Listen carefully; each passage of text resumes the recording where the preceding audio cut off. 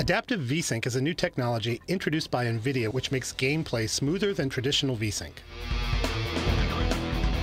The fundamental problem with VSync is that it synchronizes the frame rate of a game to the refresh rate of a display. This gets rid of a problem known as tearing, but unfortunately can inject a different problem called stutter, where games get jerky when the natural frame rate of the game falls below the refresh rate of your display. You can see in this scene where VSync is on, the immersion is completely lost when the scene hitches and stutters. Of course, stuttering can be caused by many things, but display synchronization is a major contributor. In this final scene, you can clearly see the stutter as we pan up the wall, but the experience smooths out once the frame rate of the game reaches back up to the refresh rate of the display.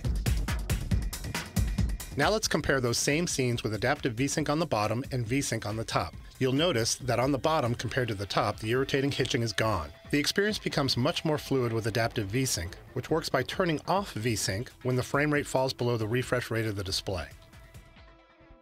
In this scene, you'll really notice the stuttering on the buildings with traditional VSync active.